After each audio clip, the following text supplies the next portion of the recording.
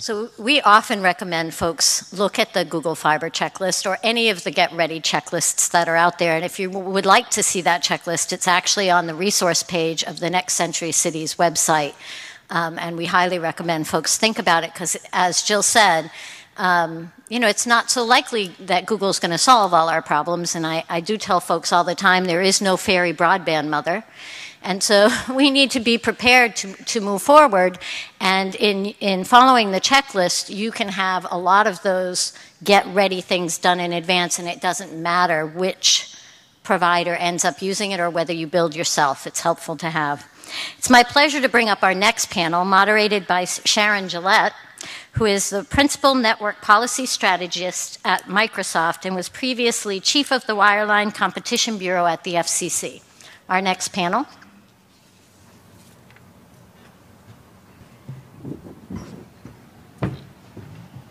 Well, welcome everybody. While they're taking their seats, I will explain that I am not planning to do big, long intros because you have their intros in their bios in the packet. But what I would like to do is go down the line, starting with Yasha, and have each panelist take just a minute or two to explain what about their experience bears on the topic of our panel, which is why broadband matters, what are the impacts, beyond infrastructure, let's call it that.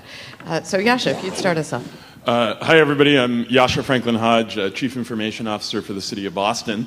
I think for us, my role in the city covers sort of the traditional stuff of a governmental IT department, servers, software systems, all of that. But we also take a very active role in broadband and digital equity. And the reason for that is, I think fairly straightforward. You heard it very eloquently from some of the speakers earlier today. But fundamentally, broadband is necessary for full participation in society in the 21st century. It's not a luxury. It's not a thing that is what we get to after we've solved all of our other problems.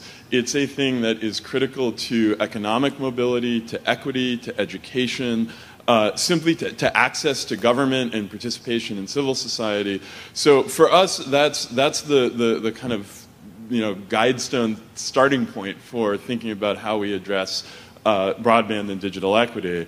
And it comes down to this simple idea that every resident and business in Boston should have access to affordable, high-speed internet and the tools and skills to make use of it.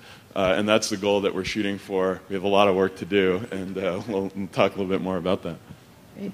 Thanks, Yasha. Okay, thank you. My name is Amy Tsung, and I work for NTIA as a broadband program specialist. I work specifically on the technical assistance program of Broadband USA that was mentioned before, and I just wanted to go into a little bit more detail what we do in our technical assistance program. We offer assistance to communities, local governments, and stakeholders across the country on different issues around broadband infrastructure and digital inclusion planning, community input processes, implementation, of course, and evaluation plans. In addition to our individual work with local communities, we also help convene and connect communities that are facing similar issues.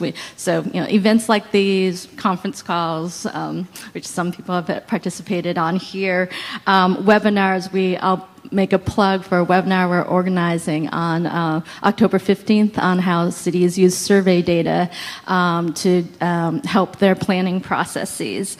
My personal focus has been on cities. I was a program officer with BTOP and worked with a lot of the major cities. I also have another hat. I am an affiliate with the Berkman Center for Internet and Society at Harvard, and my research focus there is on inclusive innovation, and I'm really looking at how communities can not only adopt, but adapt and shape and create technology in ways that empower them and further their own goals. And I've been able to look a little bit more broadly at international examples and examples across different fields like civic tech, international development, microfinance. So, I'm Pamela Goldberg from the Massachusetts Technology Collaborative. We're an economic development organization focused on growing technology innovation across Massachusetts. I was interested to hear how many cities and towns in Connecticut. There are 350 cities and towns in Massachusetts, and most of those are what would be considered largely served, but there are a number that are unserved communities or partially served. And so we were part of the BTOP program. We put in 1,000 miles of fiber to connect schools, libraries, public safety facilities in 120 cities and towns. But our work isn't done. And so we're looking at both last mile and adoption issues and what we can do to address the needs in the communities that are either underserved or unserved. Thank you.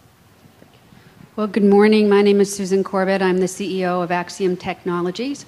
Axiom is a last mile broadband provider located in Washington County. And we also are an information technology company helping small and medium businesses. We brought an educator on staff in 2006 because we realized as we were connecting people to the internet, or businesses to the internet, that they needed assistance in learning how to use it. We are also a BTOP recipient, and we worked with our farming, fishing, and nursing communities and really started to learn what were some of the barriers and some of the best practices to deliver digital literacy classes. About a year or so ago, we spun off a nonprofit side of the company called the Axiom Education and Training Center, moved all of our educational services to the nonprofit, including adult education. Over the last few years, we have reached about 3,000 adult learners and over 300 businesses in teaching people how to use the computer and different programs on the computer. What we are trying to do is to decrease the barriers to education, and so we move the programs around the county. We have been in 43 locations. We are in 17 of the 18 libraries in Washington County, and about 25% of the classes have taken place in those classes. So we look for partnerships and ways to decrease the barriers to education and to get the services out to the people. My name is Tim Schneider. I'm the Maine Public Advocate, which means I'm the head of the state agency that's charged with representing utility customers here in Maine. So that's water, electric, gas, a little bit of ferry service, and telecommunication services. I come to my personal interest in broadband because I care about the viability of rural communities, which is most of Maine, frankly, communities that I grew up in and have lived in Maine and in other states. As a consumer advocate in the regulated utility space, I come by this interest because over the past 35 years, in telecommunications, we've basically broken many of the business models and regulatory constructs that ensured universal service in those rural communities throughout the country, and particularly in Maine. And ensuring that, and in doing so, we've undercut the potential for having broadband services that ensure the future viability of those communities, where you never had to worry whether your auto body shop or your home in small towns in Maine would have telephone service. It's a very real thing right now that those communities would not have broadband service. And as those regulatory constructs for telephone service break down, I view it as part of the work of our office to ensure that broadband service is there to pick up the slack. And we need to figure out what those new models are going to be like. And we're having an active conversation in Maine to try and figure out what that looks like. There's a pretty active conversation in Washington, D.C. about the same issue, so that's great. So what we're going to do now, I'm going to do a sort of a lightning round, if you will, ask each panelist to address a particular issue and hope we might get a little bit of discussion among them. And after we're done with that round, we'll open it up to you all for questions. And so, Yasha, I'll just go down the line to make it simple. So, Yasha, I'll start with you. You mentioned that it's important to have broadband available, usable, affordable, et cetera, to all of the citizens in Boston. And can you speak about how you prioritize that? Because some of the gaps are not the same across different Yeah, absolutely. It's interesting to be in the audience for this event where many of the issues that are being discussed are focused on rural communities, which have, in some ways, a fundamentally different set of challenges and different set of economics than what we see in a city like Boston. In many ways, we're very fortunate. The vast majority of residences in the city of Boston, close to 100%, have the ability to purchase broadband service from at least one provider. For 90% of those people, it is exactly one provider that they have the option to purchase broadband service from. Not ideal, but certainly is an important step. So as we tried to dig into this, we found a pattern and really asked the question of, okay, where are the gaps and where should we be focusing our efforts? We found some things that were very similar to what Ellen Katz in Connecticut talked about earlier. Certainly we view competition and investment in broadband infrastructure broadly as fundamental to the long-term economic sustainability for the city. And having one option is not enough. So the starting point for all of this is to say we want to encourage competition and investment. But when we got into conversations with within the community and sort of really reaching out, what we found is that there were a few places two places in particular, where there was a more fundamental gap that we are trying to prioritize our efforts towards. The first is with smaller businesses, and particularly those businesses located outside of our central business districts. If you are a business in the Back Bay or downtown Boston, you have a multitude of options for traditional fiber providers available typically in your building or a few hundred feet out in the street. And there's an affordability issue, though, that sometimes comes along with that.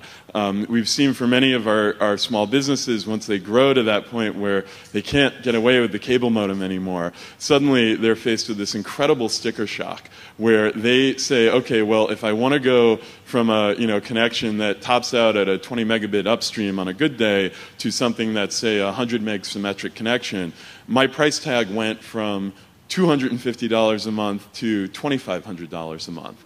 And if I want to go to a gigabit, I'm talking, thousands and thousands of dollars a month. That's real money, and especially for a growing business, that's often the question of, do I get the internet connectivity that I need, or do I hire another employee that I need? That's not a choice that we feel like businesses should have to face in the city. In neighborhoods outside of the central business districts, where often smaller companies are trying to move because of issues with real estate affordability, it's even worse. There's often no other option besides that cable modem. Or the option comes with a price tag that's measured in the tens or hundreds of thousands of dollars because the providers want to have the full capital costs of bringing fiber from wherever it exists to that business's location. They need to have that paid for. So that's a huge gap for us that is impacting a lot of our small businesses, and it's particularly acute when we're in this time of increasing real estate prices and a desire on the part of the city to see the benefits of our innovation economy spread broadly into more neighborhoods and more communities. The other population that I think is clearly we need to put emphasis on, you heard others like David Edelman speak about some of the statistics behind this, is our low-income population, seniors, families, students. The homework gap is a real thing, and as we're making incredible strides towards improving the quality of technology in schools, that question of what happens at the end of the school day becomes increasingly pressing for us. So we're excited to be partners in the Connect Home initiative. We are working to, we're continuing to support the program called Technology Goes Home, which is an incredibly successful program for closing the access gap. Deb Sosha, now with Next Century Cities, really built this program into what it was with the help of funding from BTOP. But it is, I think, a model for how to think about access at home in a way that isn't just saying, okay, well, we just put the fiber in or we build the connectivity and everything's good, but actually saying, okay, you need to think about equipment, you need to think about skills training, you need to think about the role that parents play, that teachers play in helping students be successful utilizing broadband infrastructure. So we're continuing to support Tech Goes Home as a key piece of our equity strategy, and recognizing that this really is fundamentally you can zoom in and say there's a homework gap, you can say there's a cost burden, but this is fundamentally about inequality and trying to make sure that we're doing what we can to make for a more equal city. And then the other piece that we're doing when it comes to the to that issue of low income as well as broadly small businesses and economic development, we are expanding our city wireless network. Now, I will put a big asterisk on this because the history and promise of municipal Wi-Fi has been it's a checkered past, and we're trying to be very realistic about what it can and can't do. Tim, one of my fellow panelists, many years ago, almost a decade ago now, worked on a project in Boston that had this ambitious goal of covering the city with a public-private partnership citywide Wi-Fi network that would work in everyone's house. Well, still not there, still not working, and nobody has succeeded at that. But we do think that public Wi-Fi plays an important role as a backstop for families that may struggle with the affordability of home broadband or who may have a mobile solution through a prepaid carrier that they may not be able to pay for every month. So is there a place that the kid can go with a Chromebook or a tablet and get online? There's the public library, but often, can we create places that, or find places that are closer to home, whether it's inside of public housing or in some other community center in another city facility that can become that backstop where people don't have that home access. We also think about it as an amenity that helps our Main Street commercial districts. You get free Wi-Fi at the mall, why don't you get Wi-Fi in your Main Street? So we're looking at targeted deployments that focus on these areas where we think it can have an equity benefit and an economic development benefit, being very mindful that there are severe limitations to the technology, but it can be a piece of this larger puzzle. Well, thank you very much, Yasha. And I think your discussion about public housing might be a really good transition to our the next question here. Before I ask Amy her question, I have to play a little bit of a game of secret facts, things you may not know about some of the people on the panel. So I find a little bit ironic that I'm about to ask Amy to talk about what do you have, is it build it and you will come, or are there other things you have to do to make broadband projects successful? What about the demand side, the adoption side, the education side, and so on? That's my question for her. But the irony is that some time ago, before I was in government, I was a research academic at MIT, and my topic of research was mostly about broadband policy. And one of my brighter students, there are many bright students at MIT, but one of them was a young lady named Amy Tseng, who wrote her thesis, which I supervised, on municipal fiber to the home in Grant County, Washington, if I recall correctly. So I guess we've all discovered that building it is not enough. There needs to be more. So, Amy, would you tell us more about that? Sure. Thank you. And she was a great advisor. So, as you know, BTOP actually made a huge investment, or at least a very large investment in not only infrastructure, but also public access and outreach and training to increase adoption and to build digital skills, especially in underserved and vulnerable populations that Yasha referred to. And a couple lessons that we are actually integrating into our technical assistance is really the importance of investing time and resources into that, what in my research I call social infrastructure, so that network of local leaders, that organizations and partnerships that really understand the local community and what their needs are and what their goals are, and can tailor them, because that's really where you get the discussion beyond the network or what device is best. It's really, what are your goals? What is your vision for your community, and how does that fit into this? And again, the earlier panel referred to this, but this is a really important part. Also, the importance of training and outreach. For example, in Chicago, the Smart Communities program provided intensive training and outreach in 9 predominantly low-income neighborhoods, including neighborhoods with a lot of public housing, and they had this whole outreach program based on hiring local people as technology organizers. And Karen Mossberger from Arizona State University did a pretty comprehensive evaluation study over 5 years, 3 surveys over 5 years, and they found that in the communities where this intensive outreach and training occurred, internet adoption increased by 15% compared to 6% for the other Chicago neighborhoods, and that's controlled for demographics. So, and also what's interesting in that case is that they didn't offer a special subsidy in these neighborhoods for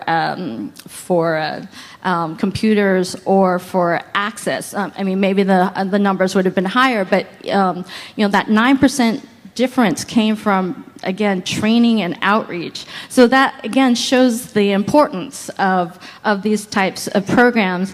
Another point I want to make is that the digital divide, per se, is becoming increasingly a skills gap. So really, even when you have a higher level of adoption, you still have this skills gap and this gap in this inequality in people's ability to take advantage of all the benefits that broadband would bring, like remote education opportunities, like telehealth.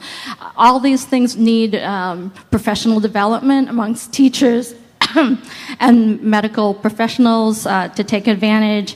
It also we can see how the jobs are demanding higher and higher skills. So another example is rural county in Cook County, Oregon.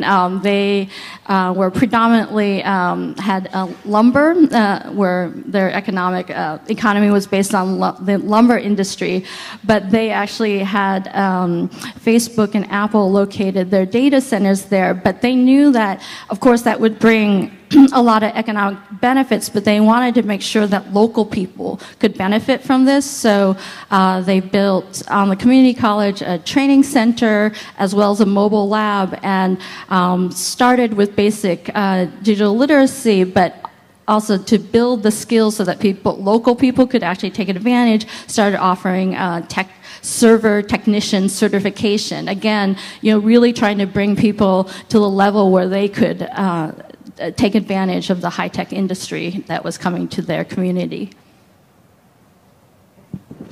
Yes, Pamela. So this is a nice pivot, the way that you have chosen to seat yourselves, because Yasha and Amy primarily focus on the larger urban communities. Susan and Tim are primarily focused on Maine and the more rural parts of Maine, I think. Well, you have the whole state, I guess, but the rural parts are a big issue. And Pamela works for an agency that has both mass broadband, which is focused more on the western part, but also the whole state. Certainly Mass Tech worries about the whole state, as well as the John Adams Innovation Institute that focuses more on economic development and so forth. So I was hoping you could bring together those threads and talk to us about the economic impact of broadband. What are some examples you see of that? So, thank you, Sharon.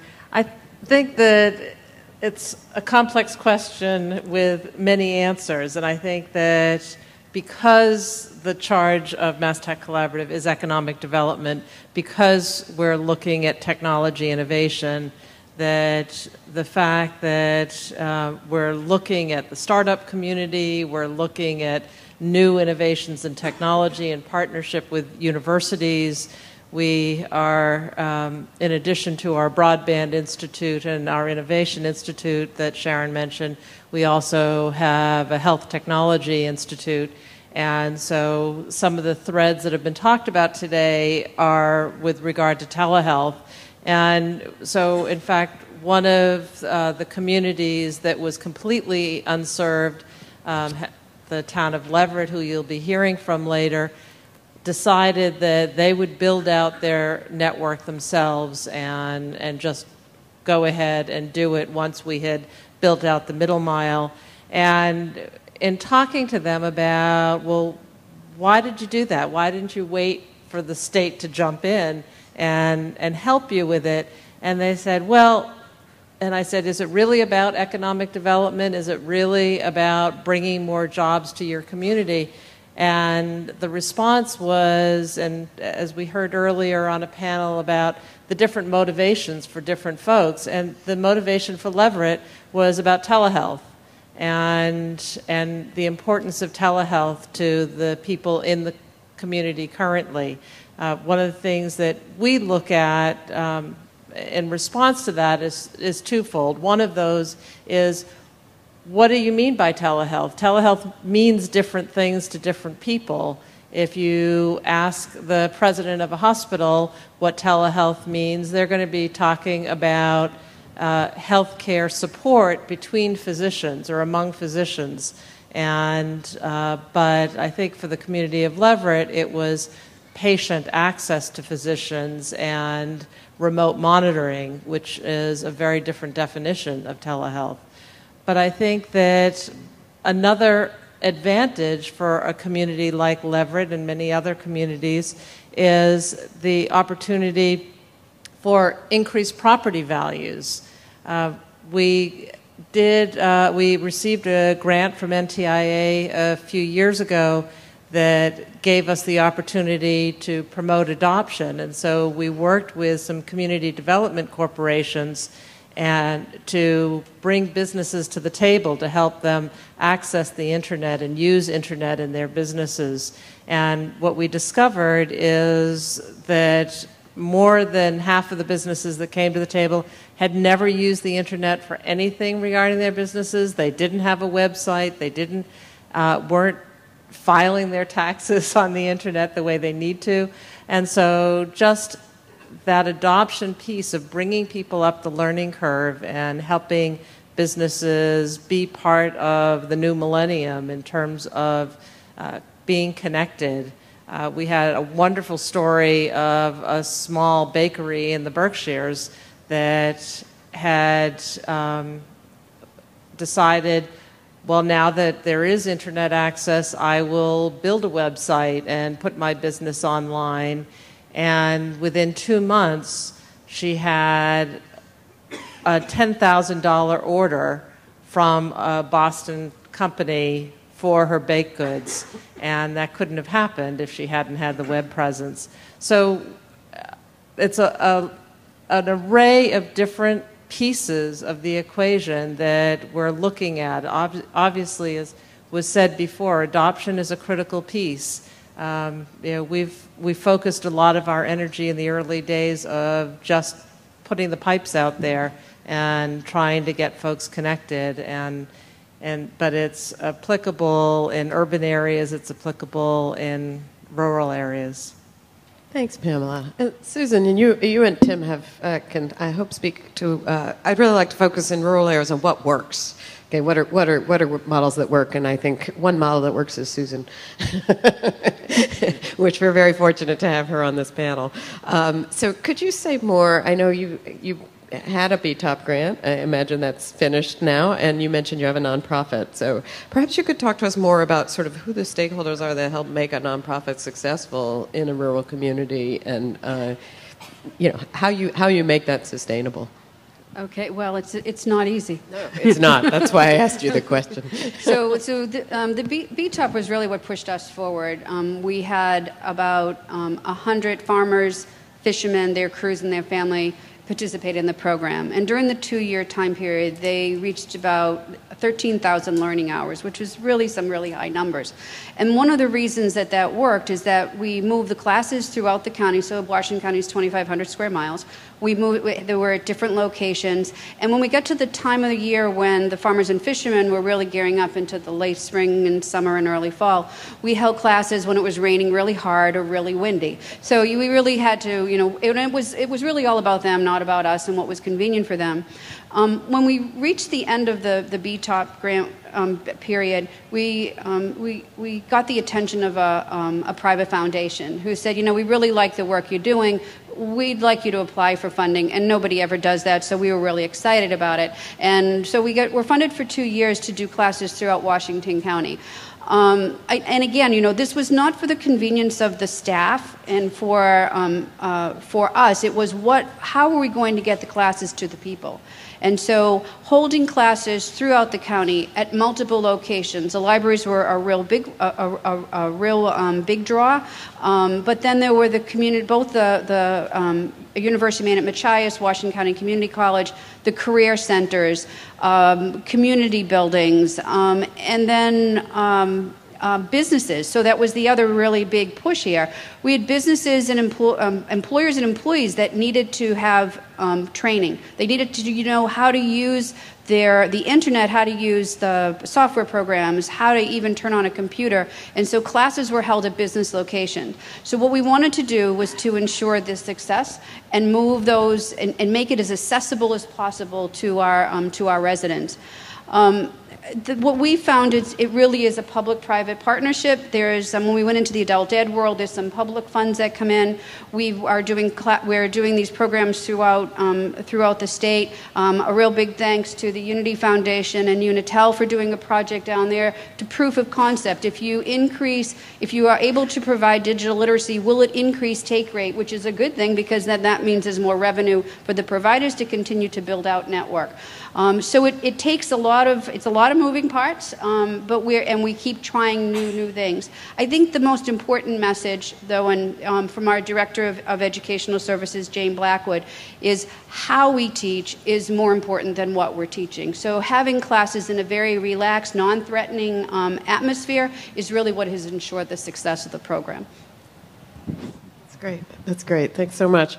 And Tim, I begin this again with a little bit of background, which is that when I was studying this topic of community or municipal broadband as an academic, academics always have to define their terms, so I had to figure out what the difference was between community and municipal broadband.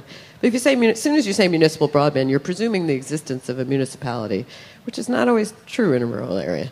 As soon as you say community broadband, you're assuming a sort of density of community that may or may not be true in a rural area. So could you reflect to us on sort of the community/municipal broadband models and how they play in very rural parts of your state? Yeah, I think there's been a lot of energy nationally, but even in Maine, about using a municipal model or a community-based model. And in Maine, often those efforts have been led by people whose full-time job it is to care about the economic development of their community, or to the city planner who just sort of gets it. And I think a lot of the energy at that national level has focused on, you've got staff and the ability to obtain capital through bonding mechanisms. There's a lot of energy right there. And that has made municipalities a credible party to come to play in the broadband conversation. I like the community-based model for a slightly different reason. And the communities that we work at in Maine don't often have the robust internal infrastructure. They don't have someone whose full-time job is to go out and do the work on economic development, whose job, or a full-time city planner. This is true of rural communities throughout the state. But I think there's a lot of potential for that model, because when you start having the conversation at the community level, you really get that commitment to universal service. Like, we already have a broadband model that works for our downtown cores. It's called a cable company. They do that really well in a lot of very rural communities throughout Maine, where you have dense service in the inside of the donut, but you don't have universal service in that community because the business model doesn't play beyond that relatively dense urban core, which isn't even that dense by most people's standards. I think that individual communities, when they are choosing to invest their time and energy to solve the broadband problems, will make sure that they go beyond that downtown, will make sure they reach that next level out. And you see this in some of the models for small telephone companies in Maine. Places where you have a choice between one super rural community or another super rural community. It's not, do I provide service in the largest city in the state, or a rural community where you're not competing for investment dollars. So you're starting to see those companies, they have a limited footprint in which to invest their funds, and they go bring it there. I think there's a similar potential for rural communities in Maine, but frankly, there is not that kind of infrastructure. You have, there's no small town in Maine that has a CIO who's going to look out and care about these issues on a day-to-day basis. Yasha, he has a job for you. We can't pay you.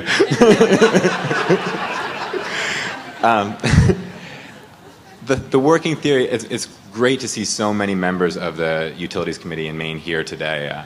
Give them all shout-outs. But one of the work that Representative Higgins did and that committee did last session was working on a model of to pass some legislation around a model for how to do this in rural communities in Maine. And it doesn't rely on in existing city infrastructure. It revolves around creating local champions, providing a framework for what it looks like to get your community ready for broadband, to then provide state matching funds through the Connect Maine Authority to help them do the kind of broadband planning that Brianna, one from the Island Institute, described earlier, where what do you have in your community now, what do you want to achieve, and how do we get there? Do that from the ground up, a conversation that by its nature needs to involve incumbents, because many of them are the people who are there in the community now, and for them it's just a slight incremental spend. How do we make those numbers work?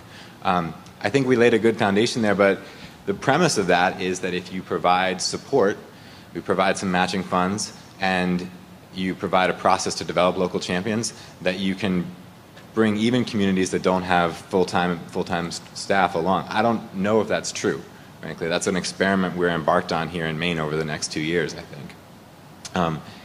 It might work there might be communities for whom that works. I think there will likely be communities for whom that doesn't work. And I think if you're committed to universal service, you need a solution that works in the places where local champions rise up, and you need a place where that capacity doesn't exist. And I think probably the solution is going to involve some regional collaboration, figuring out through this process models that work and then replicating them in the places where it didn't work the first time.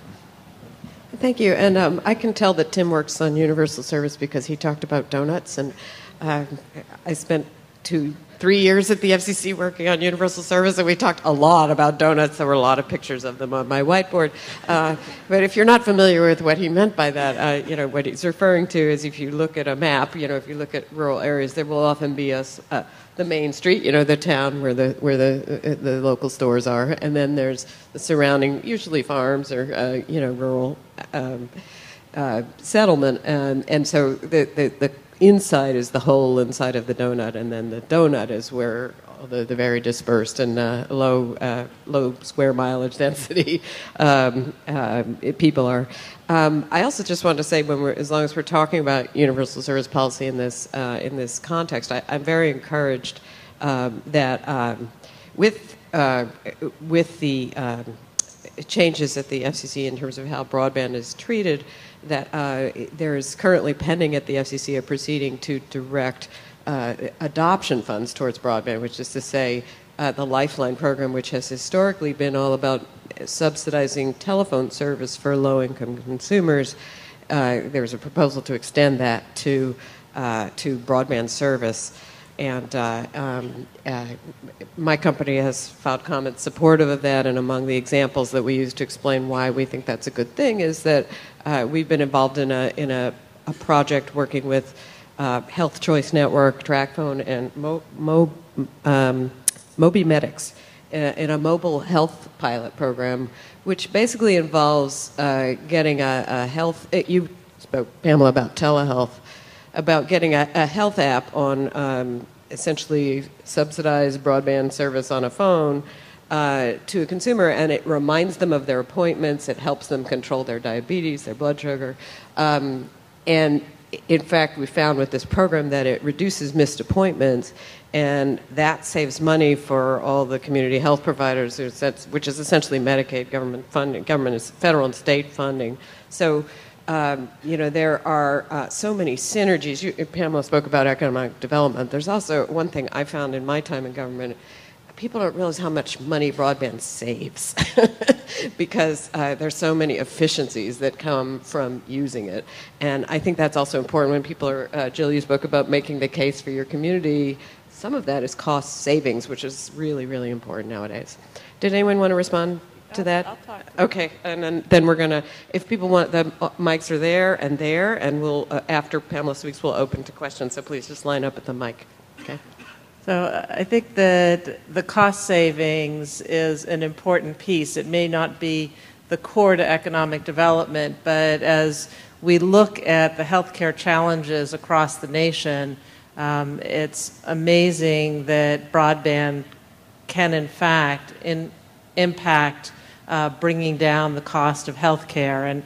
And one of the sites that we connected with our BTOP project was Berkshire Medical Center, which is basically the only healthcare facility in the Berkshire Mountains. And their costs after They got the connection. They were able to install an electronic health record system.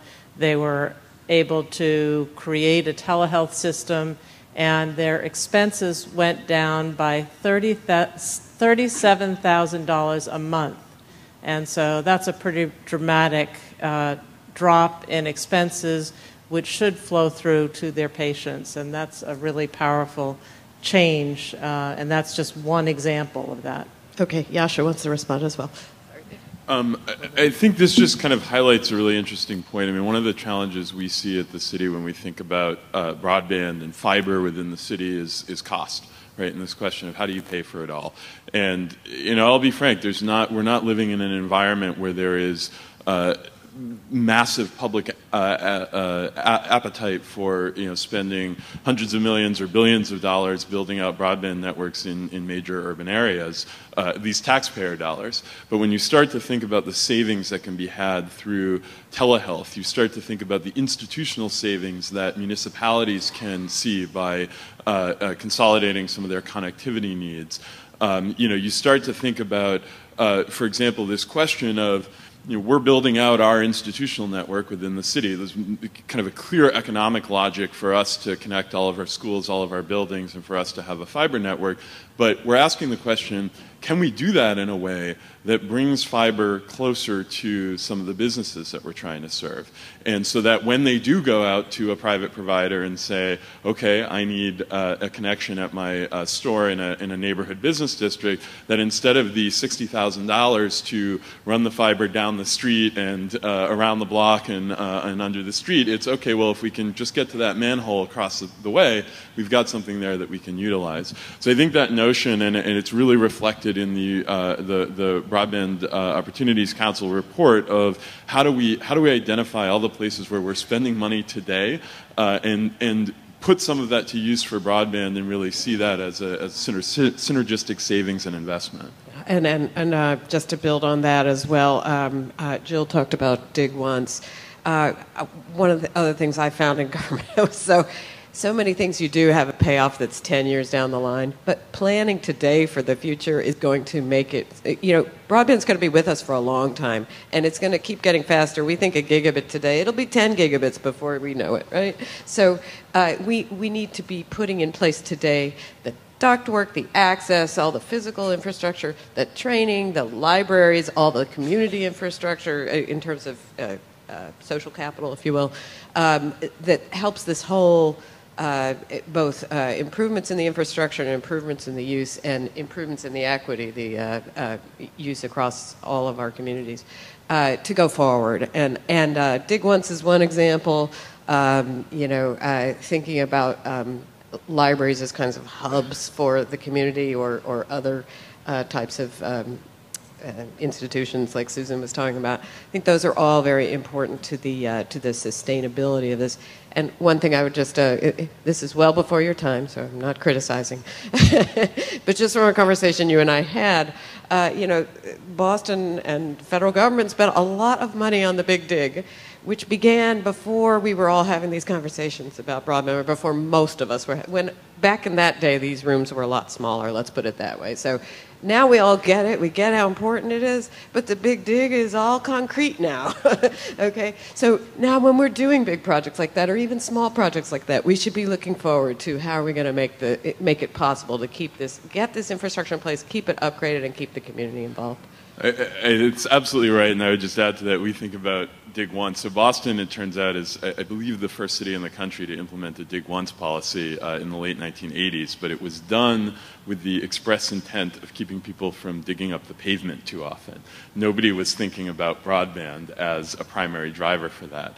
So what I discovered last year when I joined the city is that we have an unknown number of miles, but many miles, of conduit that belongs to us underneath the streets of Boston.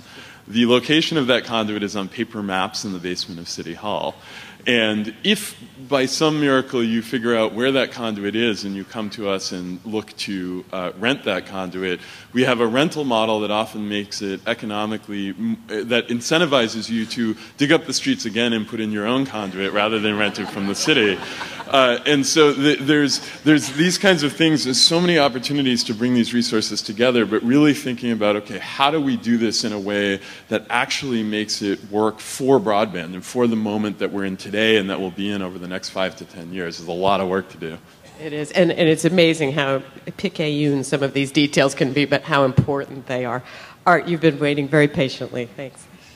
Yes, thank you. And please introduce yourself. I'm Arthur Ware, and I'm an advocate for all things broadband and certainly high-speed networks and the implementation of them, and advocating for education of our public officials and getting them up to speed with moving and doing something and moving toward whatever pathways they want to move. But the question I have, in my organization in 1999, we decided that we were going to move in the direction this time.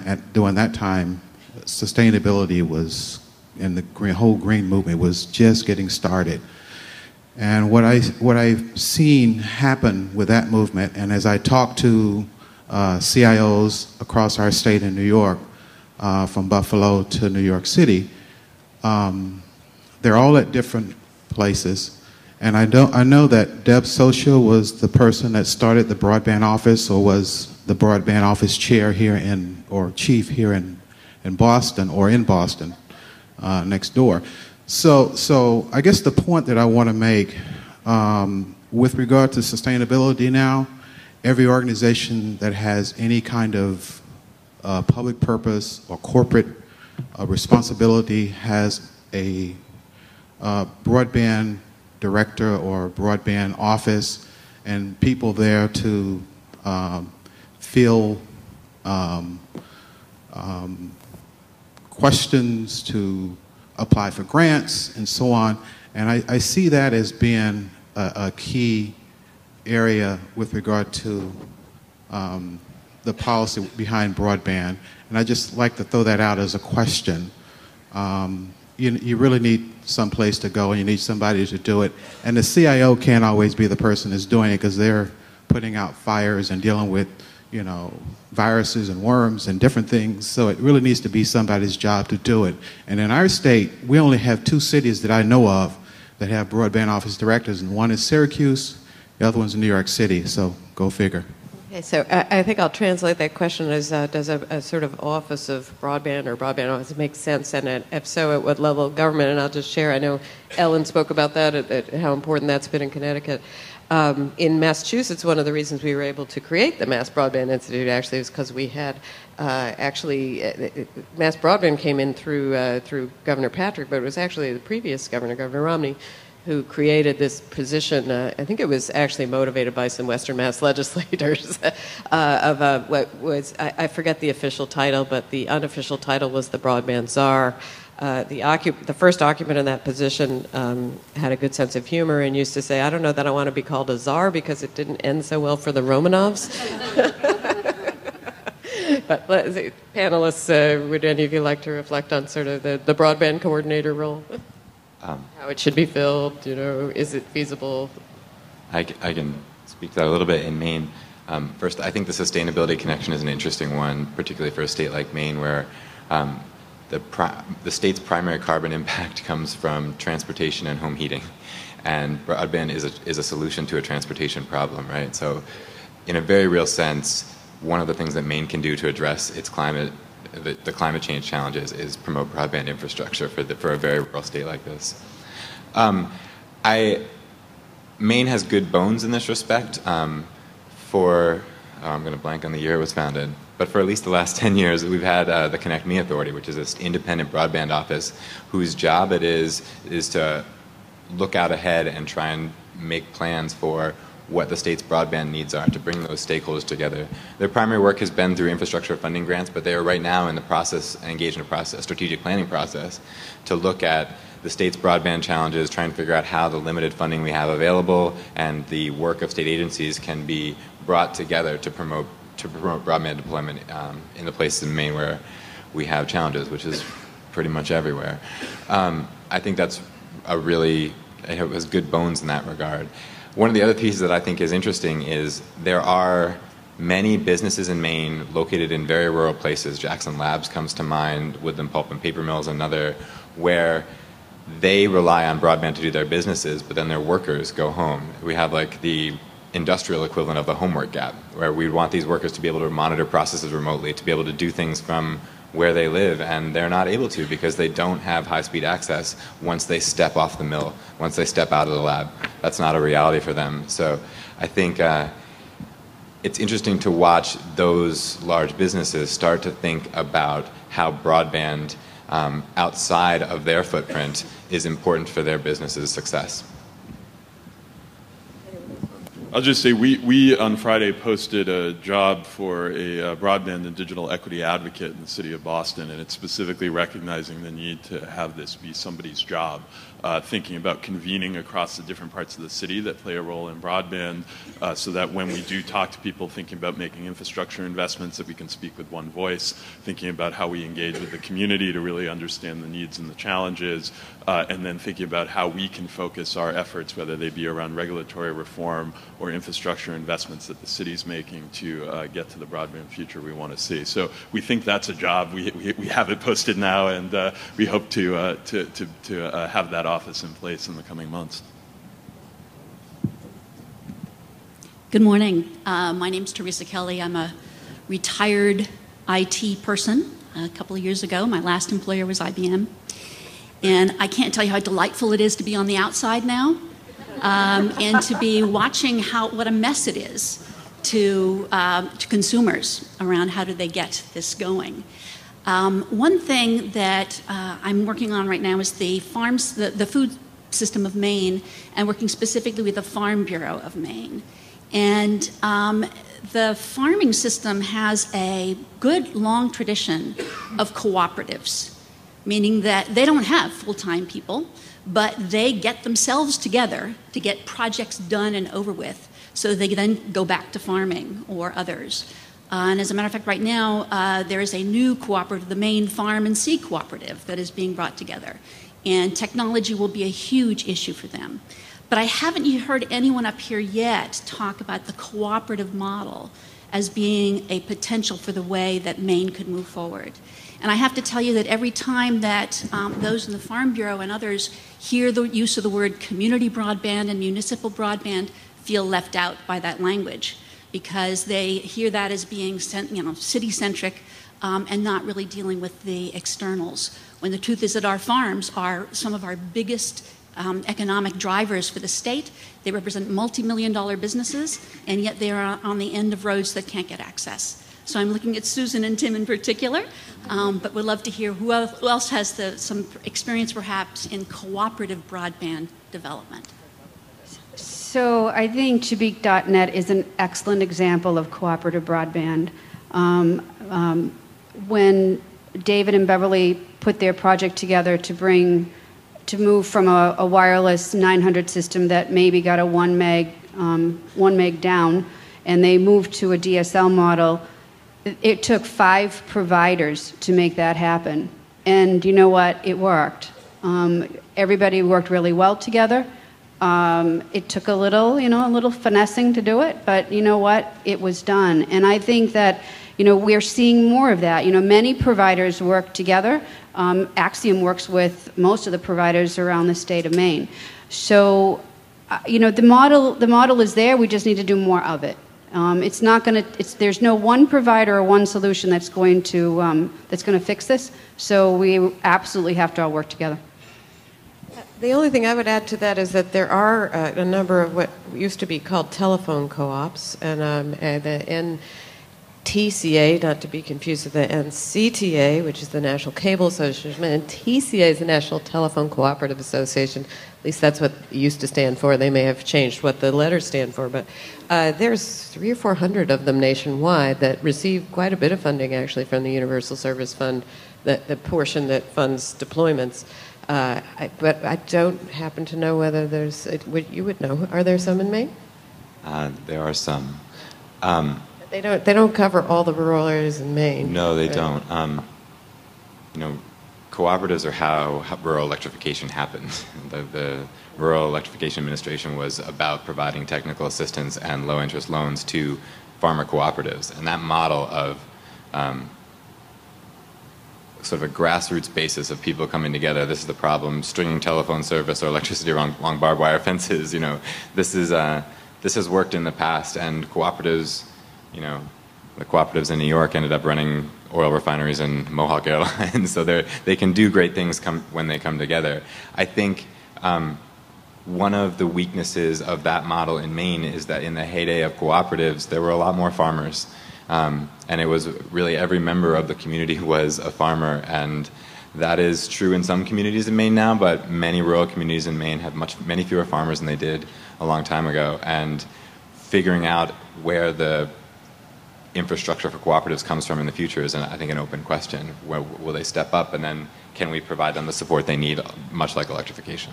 Okay, so we have two people at the mic, so I'm going to make those the last two questions, and then we'll have about 30 seconds for each of you to say anything that you haven't had a chance to say yet, okay? So please, this side of the room. There's a light right behind you, so I can't even see you, but Hi. Please introduce yourself. My name is Johan Sabbath, and I work at WEX Inc. We're based just in South Portland, about 2,000 employees spread around the world, and most of them are here in Portland, and it's really in my company's interest to have a rich knowledge worker ecosystem in the greater Portland area. Broadband, very important to that ecosystem. I'm just wondering, through your experience as well, two quick questions. One, what's the smallest, I'd love to know what the smallest city that you're aware of, is, who actually has a CIO who does the kind of work that you do. And in general, you know, what's the role of the Unum, WEXs, IDEXs, LL Beams, like the really big companies in Portland who need this rich ecosystem and need this kind of broadband to be here in the greater Portland area? What are some examples of kind of private sector, big company collaborations you've seen to support small cities and towns, and what do you think WEX could do with some other companies to aid that in Portland and Maine? Thank you.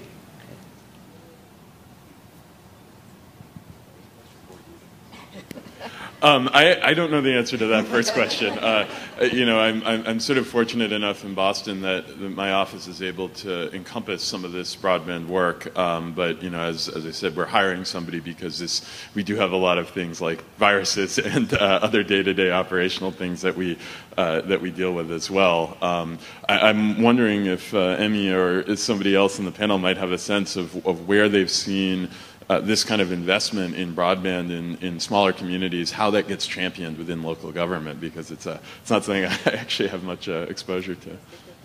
Yeah, so later you'll hear from my colleague Eric Nakajima of our broadband, the Massachusetts Broadband Institute, and he has been going out community to community, and this is less about the cities than more rural areas, but every town has a board of selectmen, and it's really remarkable as people learn about the potential for broadband impacts, how they become the internal champions. So there may not be a broadband czar in some of these towns, but we have discovered that whether it's a city or a town, there are often champions within that community, and we're fortunate in Massachusetts that our Senate president happens to be one of the biggest champions of broadband access and bringing broadband to all,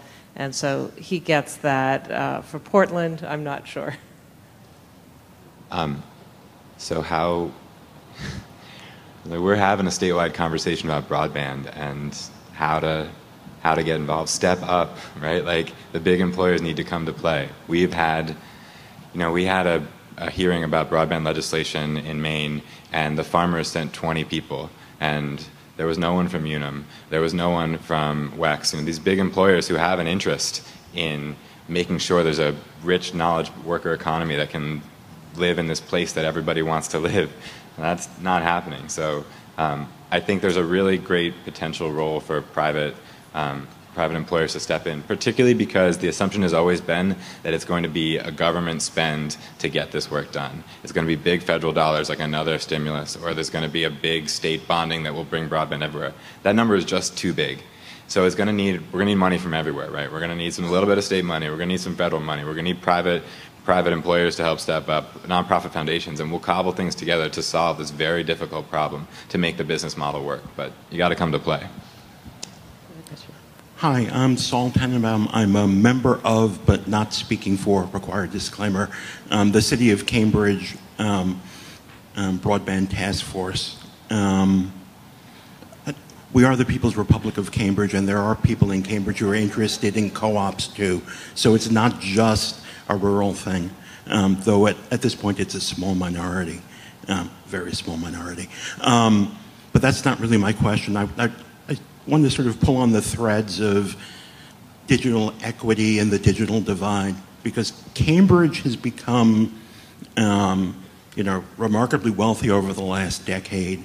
But we still have a digital divide, and we have a high cost of living. So, I mean, beyond the usual, focus on housing policy, public housing, and one of my colleagues on the task force is from a housing authority. We have people who struggle to pay for broadband. What mechanisms would any of you suggest to make sure that we can actually provide broadband to everybody, regardless of the ability to pay? I did mention I do think the Lifeline program, should the proposal go through, will be very helpful to that. I also think it's very important to separate the income from the geographic, or the access from ability to pay. Access and affordability are separable issues. I couldn't quite tell which one you were asking about. We have both. I mean, yeah. The access, at some level, is easier to deal with. It's capital investment in making sure fiber runs to public housing, et cetera. But it's affordability is really... Right, so affordability, I think that the Lifeline reforms, should they go through, will be very helpful with that. But affordability is not the only issue. It's also all the training and comfort and relevance and so forth that people like Susan and what Deb has done in her past life and so forth are really working on. It's really, really important. We are at time, so if you have a 5-second response, do it. And then we'll wrap, okay? Just to mention that Cambridge Housing was a BTOP grantee, and they've done an extraordinary job in training and basically creating some of the demand and really integrating broadband into their educational and social programs. So. Okay, great. Please join me in thanking this remarkable panel.